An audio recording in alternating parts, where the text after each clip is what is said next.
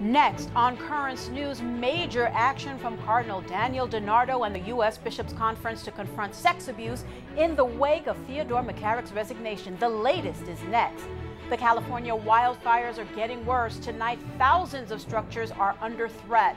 The latest on 3D guns. Downloading the plans for the plastic weapons is halted.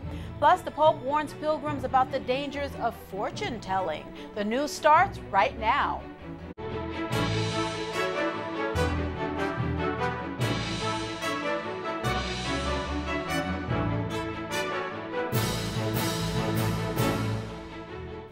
Good evening, everyone. I'm Liz Faublas. The Catholic Church in America is taking action in response to Theodore McCarrick's resignation from the College of Cardinals following credible sex abuse allegations.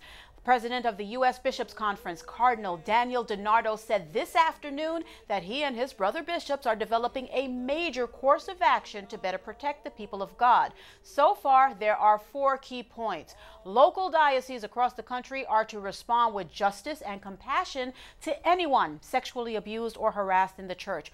All survivors are urged to come forward, and if a crime has been committed, contact law enforcement. The Bishops' Conference is launching a full investigation of McCarrick's conduct, determined to find the truth, and Cardinal DiNardo said a spiritual conversion is needed to restore the right relationship with the Lord. Joining us now to discuss these developments, Bishop Michael Olson of Fort Worth, Texas, a powerful voice in the Catholic Church. Your Excellency, thank you so much for being with us today. Bishop Olson, what is your reaction to Cardinal DiNardo's course of action? Well, I'd say it's not a reaction as much as it's a response, and I stand with him as the president of the conference. I appreciate very much the Cardinal speaking on our behalf in this regard.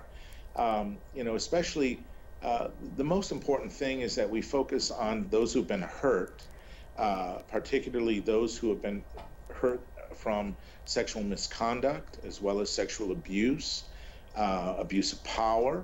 And I would further add as well those of our faithful, all of us who have been harmed through scandal. And the scandal is this, that it makes us jaundiced or cynical about the possibility of living the gospel, and that the message of the gospel is somehow not true and therefore not compelling to put into practice. And that's a very real harm that is being done by this current crisis in the church.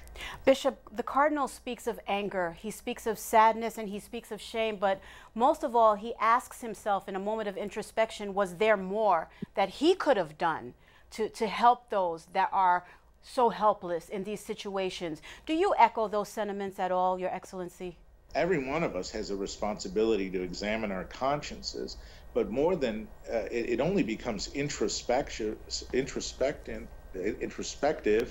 and in a sense self-possessed, unless we put it into action through a firm purpose of amendment that calls us to change our behavior, and where we really do act that way.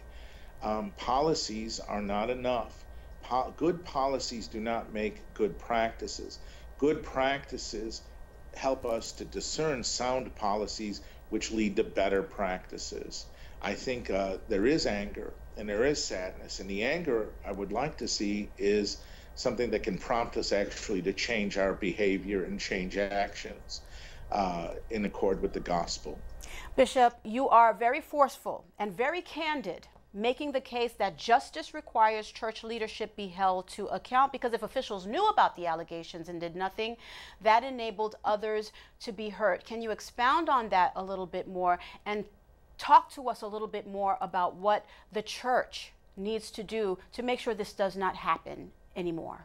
I think we don't want to act rashly, but we need to act decisively, and that requires a clear, honest discourse that ends in decision, which ends in action. Were we responsible to know something and then didn't know it? That's another question that we need to do in our own examination, but also that needs to be done in an evaluation of any type of process like this. Were we accountable to say something, to find out? There's a moral obligation to know what we need to know to responsibly care for for all of our sheep, all of Christ's sheep, and particularly the vulnerable. Bishop, we had the opportunity to speak with a victim of clerical abuse just this past week, and we talked to him about painting the priesthood and prelates with broad strokes. There is so much happening right now, a lot of horrible things happening. What do you say to the faithful that are struggling to try to make sense of this and move forward from it and heal? First of all, I don't think we can move forward for it. We need to move through it. We can move around it. All right. This is not simply a matter of how we interpret the priesthood. It's how do we receive it and how do we live it? All right. And do we live it in correspondence with Christ, head and shepherd of the church, in whose image we've been ordained at our priestly ordination and even fully in our episcopal ordination. All right. And that has to be our standard and benchmark for evaluating and assessing ourselves. Bishop Olson, the issue and the question has been about transparency. With that in mind, where do we go next? I think transparency, it's a term that also has boundaries in and of itself, because transparency is not absolute, obviously not, when to be thoroughly, totally transparent would also mean to jeopardize those who've been harmed, those who are vulnerable, those who are victims. Transparency also has to have the limits of checks and balances of responsible authority and leadership. All right, that in a sense, while one man ultimately makes a decision in a case, it's an informed decision made with sound counsel and prudentially judged and then enacted. All right, so that it's not simply reliant on a closed system. Which with all sorts of things where secrecy might be able to prevail. Bishop Olson, do you believe that the way the Holy Father, Pope Francis, is now addressing the situation will help us move through it, as you've said? I trust the movement of the Holy Spirit as it works through the office of the successor of Peter, of our Holy Father, Pope Francis. We have seen his actions done before in humility. In judgment. In many of these things, this is an uncharted reality, and he also has to rely on his advisors and those who know these things for him to inform him for his judgment. The church is founded by Christ, and the chair of Peter has his guarantee. And so we have to trust that as an action of faith, but we also have to help the Holy Father to carry out his apostolic ministry. We have to do our parts too. Bishop Olson, your voice and your candor are appreciated and your insight is appreciated. Thank you so much for making the time to talk to us about this very difficult situation. Thank you. The Bishop of Harrisburg, Pennsylvania, is making an unprecedented move to confront the sex abuse crisis. A grand jury in the state is about to report on allegations in 6 of the state's dioceses that would name more than 300 people. This afternoon, Bishop Ronald Ganner made public the identities of 71 individuals who've been accused. The list includes priests, deacons, and seminarians. None are currently in ministry, the bishop said. He also ordered that names of bishops dating back to 1947 be removed from buildings. And a Pennsylvania priest subject to that grand jury investigation, Father John Sweeney, pleaded guilty yesterday to abusing a boy. The crime occurred in the early 1990s. Sweeney was part of Pennsylvania's Greensburg diocese and could be sentenced to 5 years in prison. Incredibly, the California wildfires are getting worse. Tens of thousands of structures are threatened by the flames. Natasha Chen is in California with the very latest on that. We have a long way to go in this fire season. California officials are saying that all hands are on deck in the fight against wildfires that have already burned at least 320,000 acres across the state. We're fighting the fires on the ground and in the air. We're providing manned and unmanned surveillance systems to assist CAL FIRE with fire mapping. Whatever resources are needed, we're putting them there. Authorities are currently fighting 16 large wildfires across the state, including the Carr Fire, which has burned 115,000 acres near Redding, California, killed at least 6 people, and is now the 6th most destructive fire in California history. It was just a tornado fire over the house. Amanda Woodley and Ed Bledsoe lost 3 members of their family when they say the car fire suddenly crossed the river and engulfed the area. It's my baby. It's my wife. I should have been laying on there with them. Other major wildfires burning across California include the Ferguson fire burning near Yosemite National Park and the Mendocino complex. Authorities and forecasters both say residents should expect things to get worse before they get better. It is very serious. We've seen the lives that have been lost. The predictions that things would get drier and hotter are occurring, and that will continue. In Redding, California, Natasha Chen, Currents News. No 3D gun plans will be online anytime soon. A federal judge has blocked their release after an uproar was triggered. Judge Robert Lasnik sided with states that argued posting instructions for the 3D printing of plastic guns would be a safety hazard. The judge ruled a temporary ban on the blueprints. The issue will return to court on August 10th. A loss in court for the Archdiocese of Washington in their appeal to have Christmas advertisements appear on city buses. The U.S. Court of Appeals ruled that the Transit Authority was within its rights to ban the religious-themed ads. Last December, the TA rejected the ads after issuing new guidelines. Brave men who fought and died for their country are now being sent home. Dozens of coffins believed to be carrying American service members killed in the Korean War were sent to Hawaii for identification. The 55 boxes were part of an agreement between President Trump and Kim Jong-un. Experts are calling it the largest unilateral turnover of remains received from North Korea. There's a lot more news headed your way. A Catholic pastor is attacked in church. He was trying to help a troubled young man. Catholic leaders in the Holy Land are criticizing Israel's new law that changes the country's character. Everything just went black. She was on board a tour boat when a lava bomb struck. She survived thanks to the kindness of strangers. And do you have a story idea, something happening in your parish we should know about? We want to hear from you, so keep this email handy, newstips@desalesmedia.org. We will be right back.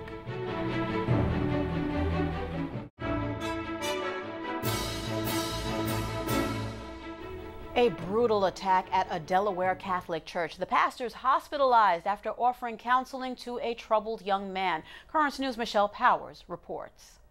Resurrection Church near Wilmington, Delaware is closed today after police say its pastor was violently attacked by a man he was trying to help. It was a scheduled counseling session. During that counseling session, it got heated and an argument ensued. Pastor William Graney was counseling Joshua August when suddenly August snapped. Witnesses told police they walked in on the 25-year-old punching and kicking the 74-year-old pastor in the stomach and head. They tried to stop August, but he allegedly got even more aggressive, grabbing a wine bottle, hitting the pastor on the head with it, and then pouring the wine on Father Graney. His injuries were significant, and he was treated at the local hospital. It's a very tragic event.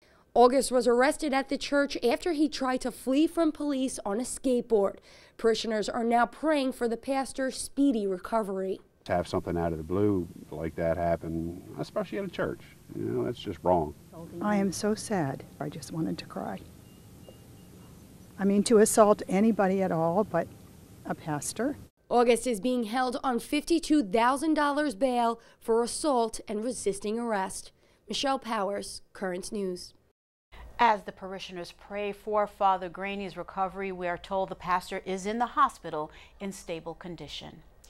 The controversial new law in Israel that gives exclusive rights to Jewish people is coming under fire from Catholic leaders in the Holy Land. The Patriarch of Jerusalem has spoken out against the new nation-state law. Archbishop Pier Battista Pizzaballa released a statement saying the new law is of, quote, cause of great concern. He adds that the law fails to provide any constitutional guarantees for the rights of the minorities living in the country. The nation-state law gives Jews the right to national self-determination and makes Hebrew the official language. Cardinal Edwin O'Brien of the Vatican office that watches over the Holy Land is also speaking out against the new law. That law has reversed the 1948 Declaration of Independence of the Jewish people and the Jewish state, which stated full equality, regardless of race or religion or sex, to everyone who lives in the Holy Land. That has been abrogated. He adds that more work needs to be done in order for young people and their families to survive. Facebook thinks Russia is again targeting U.S. elections, creating fake social media postings about politics. Drew Griffin reports.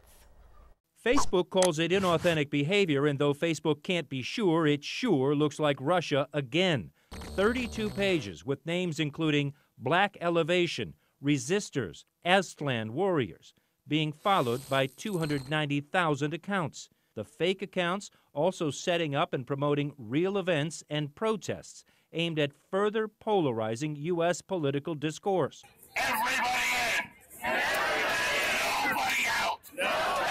Many of the events did occur, including this one last year in New York City, attended by actual Americans who likely had no idea that the Resistors Facebook page was probably run by Russians. Another event by the same group was supposed to take place in a couple of weeks. Resistors set up a counter-protest against white supremacists at the White House August 10th. 5 other real groups signed on to participate. As Facebook was announcing its crackdown on these potential Russian sites, the U.S. Secretary of Homeland Security was at a cybersecurity conference saying there's no doubt Russia meddled in the 2016 election. Everyone and everything is now a target. And Russian actors may be added again, comparing the upcoming midterm elections to a looming storm. But today, I believe the next major attack is more likely to reach us online than on an airplane. We are in a crisis mode. The Cat 5 hurricane has been forecast, and now we must prepare.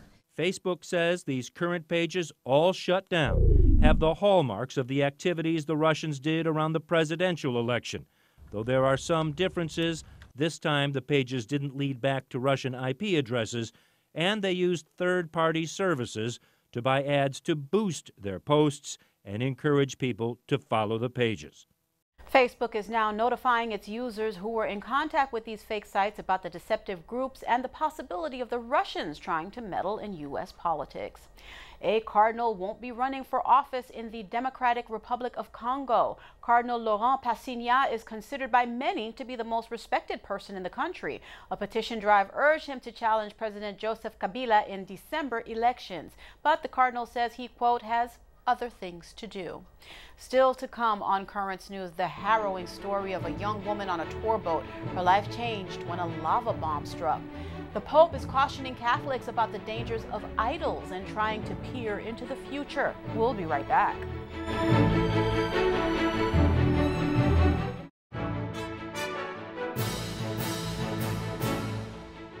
A family vacation gone wrong. Young Jessica Tilton from Illinois was out on a tour boat with her family in Hawaii when disaster struck, caused by the Kilauea volcano. Manolo Morales reports on her harrowing ordeal. Everything just went black, and it was, you didn't see anything, or you just felt like you were suffocating, and I thought I was dying. Tilton describes the lava rocks combined with ash as a cloud that overcame the left side of the tour boat. She was sitting closest to the railing and says she leaned over to protect her sister sitting right next to her when a lava rock about 2 feet in diameter hit her. I kept screaming like my leg, because my leg hurt really bad. And I remember the captain saying, is anyone hurt? And then my dad was yelling, like, my daughter is hurt.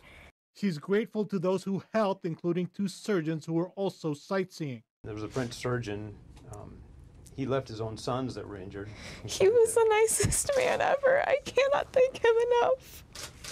I don't even remember his name, and he was so nice.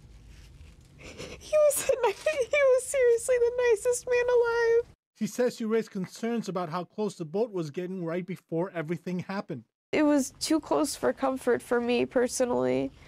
And, you know, I said that to my sister. I just thought it was a little close. So now she has a long road to recovery with her leg broken in 2 places, as well as injuries to her hips and back. It's getting there. It's a challenge every day. But, you know, it's just kind of using a lot of hope. And, you know, just the goal of just returning to normal life. Oh, poor thing. The Coast Guard is investigating that incident. A surprising discovery in the California wildfires, an heirloom under the rubble of a family home. After searching for a half hour, Jerry Ogle found his grandmother's diamond wedding ring hidden among the ashes of his now destroyed home. Jerry said he prayed to his deceased grandfather for help. 30 seconds later, he found that ring. And a miracle after a plane crashed in Mexico. All 103 people survived when an Aeromexico plane went down in Durango yesterday, landing in a field just past the runway. Of the 99 passengers and 4 crew members, 49 people are in the hospital, but miraculously no one died. Investigators have yet to determine the cause of the airliner's accident. How many of us would love to know the future? Well, before you go visit a psychic or buy a set of tarot cards, Pope Francis is warning against such practices. Cody Williams tells us more. The Pope said people today keep a real supermarket of idols, one of them a concrete temptation that he warned against. Io vi domando, quanti di voi siete andate a che vi votassero le carte per vedere il futuro? The Holy Father mentioned other similar idols such as beauty, fame, or money that promise happiness but actually take one's own life. Il Dio vero non chiede la vita, ma la donna, la regala. Il Dio vero non offre una proiezione del nostro successo, ma insegna ad amare. Il Dio vero non chiede figli, ma dona suo figlio per noi. Thus, Pope Francis urged each pilgrim to recognize his or her own idol in order to be freed from it. Portate questo nel cuore. Gli idoli ci rubano l'amore. Gli idoli ci rendono ciechi all'amore. E per amare davvero bisogna essere liberi da ogni idoli. Qual è il mio idolo? Toglielo e buttalo dalla finestra. To conclude, the Pope reminded that idols keep us from appreciating the present because they only create illusions of the future, while God teaches to live daily. In Rome, Cody Williams, Currents News. Nate Pritchard has had a difficult life. The 5-year-old has had heart disease since birth. Now, when he was 3, Nate, who loves horses, sent a special request to the Make-A-Wish Foundation. And then this happened. What is in here? I don't know. Do you know who that is? That's your horse, Nate. Oh. It's your horse, your very own horse. What do you think? Let him out in pasture. Well, of course, that's what they should do. Take him out at pasture. The Missouri Make-A-Wish took care of everything, providing a stable and enough land for Nate and his new buddy, Silver, to saddle up for some long rides. Oh, that face. That is Currents News. Thank you so much for joining us. I'm Liz Faublas. Please set your DVR to record this program so that you never miss it, because we are putting your faith in the news. Hope to see you again next time.